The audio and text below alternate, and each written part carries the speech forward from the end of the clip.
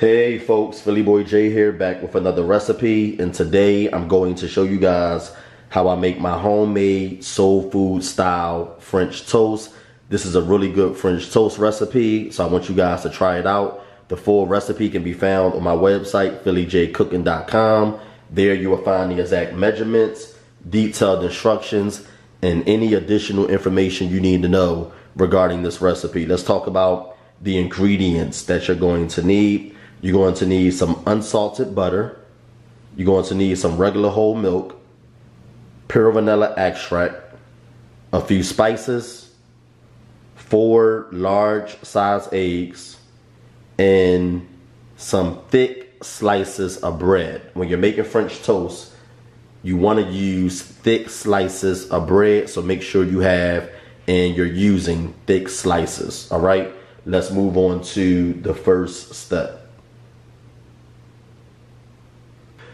Okay, so the first thing that we're going to do is combine all the ingredients. Make sure you're using a square size dish. The first thing that you're going to add to the dish or whatever you're using is the 4 large size eggs.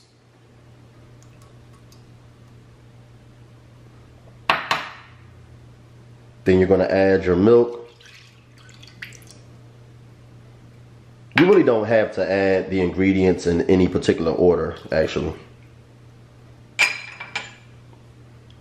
Just add everything to the dish or whatever you're using.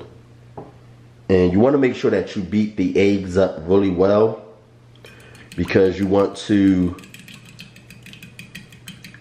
make sure that the egg white part is completely mixed in with the egg yolks, because if it isn't, it will show on the French toast and it don't look well.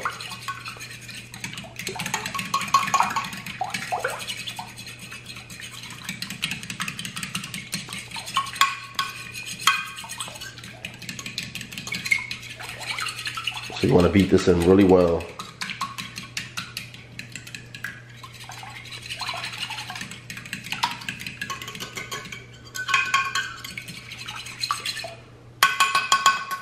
I think a fork is better than a whisk,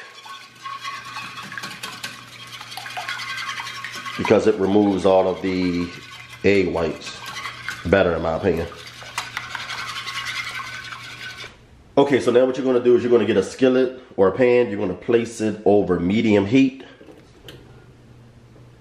and you're going to let the pan preheat. You want to make sure that it's hot before you add the French toast to it.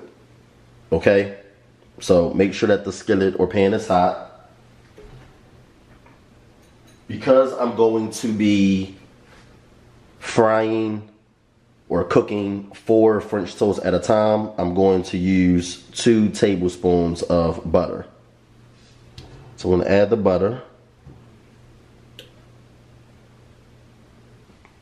Okay, and so while the butter is melting and the skillet is preheating, you want to go ahead and coat your bread with the egg mixture.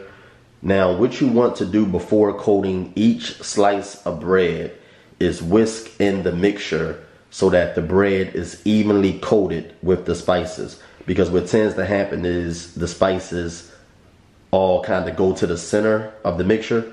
So you want to whisk it like this. And then really quickly get your bread, coat one side, coat the other, and let the excess egg mixture drain off a little bit, and then sit it to the side exactly like that. And you want to do it quickly, okay? So just to make sure that your bread has a even coating of spices, you want to whisk the egg mixture in first. So I'm going to do that with all my slices of bread, and then I'll get back with you guys once I'm done.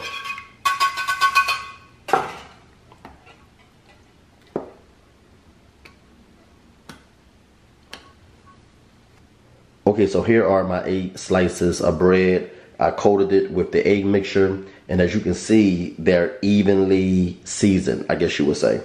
What you don't want to see, and what you tend to see a lot of times with French toast, is that there are more spices in one area than the other. And you don't want that. You want your French toast to be evenly seasoned, okay? And as you can see, because we whisked in the mixture each time before coating the bread is evenly seasoned with the spices, all right? You see an equal amount of spices all over the bread, and that's the way you want your French toast. So what I'm going to do is I'm going to get a spatula, and I'm going to lift the bread up like this and place it into the skillet. And if you have a big skillet, you can cook maybe 4 at a time like I'm doing. If not, you'll probably have to cook 2 at a time. Okay, so I'm going to quickly add 4 slices.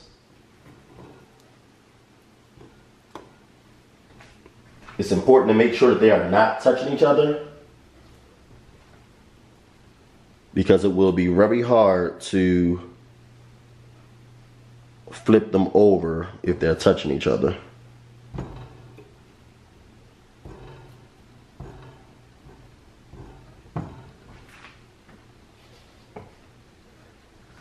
I'm gonna add my 3rd slice here. And can I add a 4th? I think I can. I'm gonna try. There's my 4. Okay. So let them fry on one side until they're a light brown color, and then flip them over. I don't really give a time because everybody's stove is different, and it really depends on the skillet or pan that you're using. So I would say it takes typically about 4 to 5 minutes to brown on each side. But once you add the second batch, because the skillet is really hot at that point, it takes less time to cook on each side or brown on each side. Okay, so the first batch that you add typically takes about 4 to 5 minutes to brown on each side, and then the second and third batch takes even less, about 3 to 4 minutes, or even 2 to 3 minutes. Okay, so I'm going to let the French toast brown on each side, then I'm going to remove it, and that's pretty much it. All right, so I'll show you guys how it looks, or how you want it to look on each side.